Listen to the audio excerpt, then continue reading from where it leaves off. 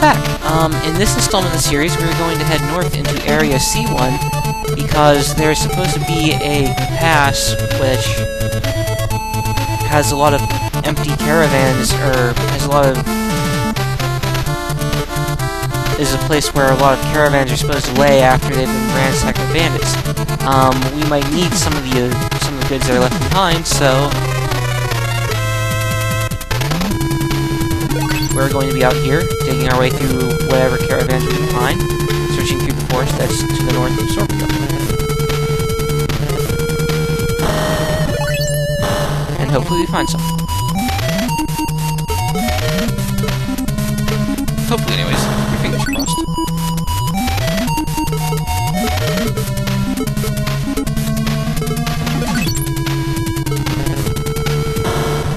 Oops.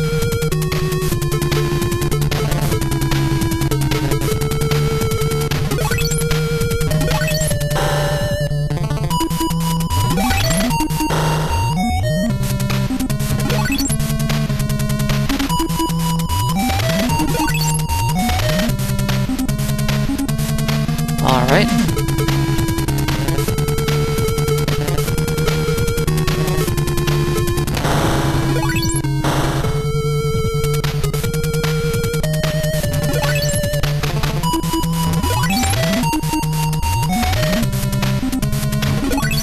Hey.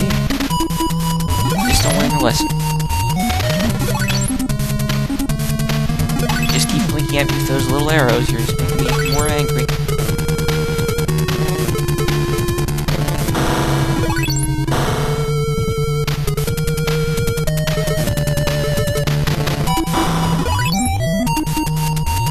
Anyways, my aim here is to show you one of the caravans, at least one before we run out of time here, and to show you just generally where they are inside of this area, and so that way you know where to start looking for them on your own.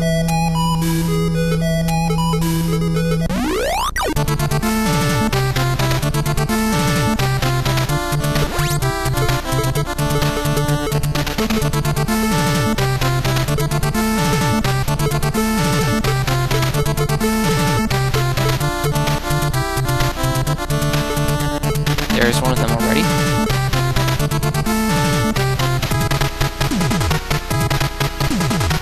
Man, those are ugly.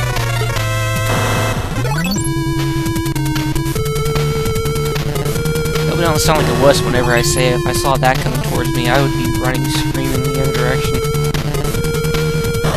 Yeah. That's just hideous.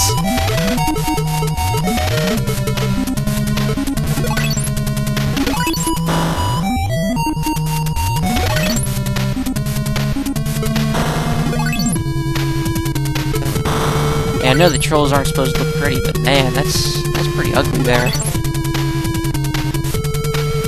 I mean, what are those things coming off of his hands? Like, oh, whatever. They're dead now. Hopefully they stay that way. Ah, shoot. Remember to search after you kill things off. Don't move off the same square like I did, because that causes the loot to despawn, and that is something you don't want to happen. Always remember to search after every fight.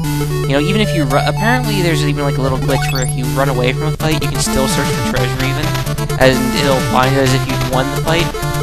Whatever.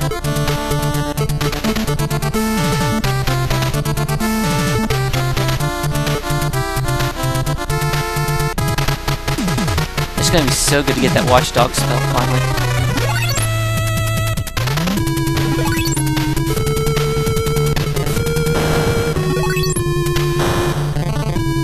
Nice.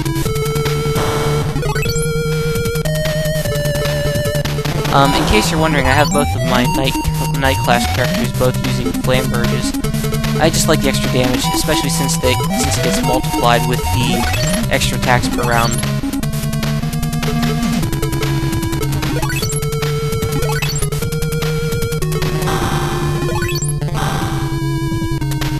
And down they go.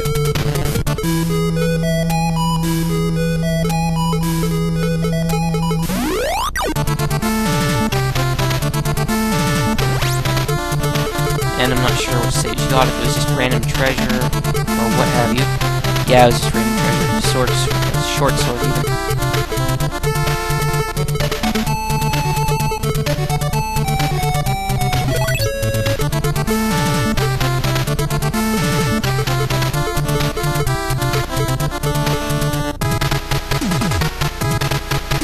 Whoa.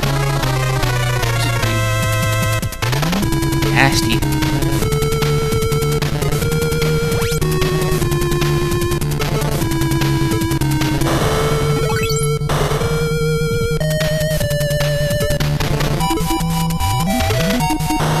Not sure what to say other than fire-breathing crocodiles. They did a pretty good job with the artwork on that.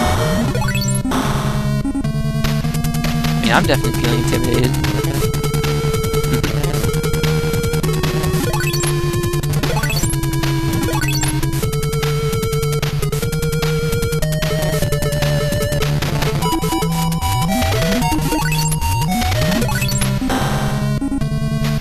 Popping like balloons.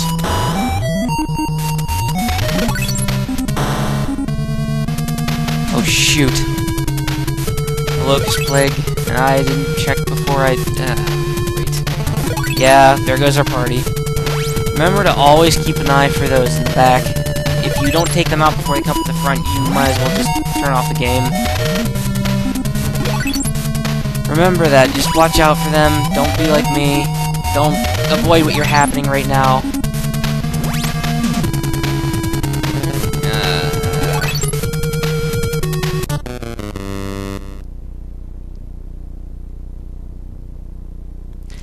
Well, again, remember, watch out for those locust plagues. They love to hide in the back, and don't feel bad if they take you out. They're really cheap in this version of the NES. I don't know how they were on the PC version, but I can only imagine that they would have stopped and they would have went, hey, this is unfair to the players. Oh well, what can you do? That's the main reason why I avoid usually going through those areas in the forest and whatnot, because locust plagues are actually kind of somewhat less uncommon. They're more common. Anyways, whenever I go back there, I'm going to off-screen it until I can find the particular object I'm looking for in there. And I'll see you in the next installment of the series, and don't worry, we'll boost our speed up sometime here soon, so that way we can stand toe-to-toe with those locust plagues and knock them down before they even get a scratch in on us. Such things are not meant for today, though. Until next time.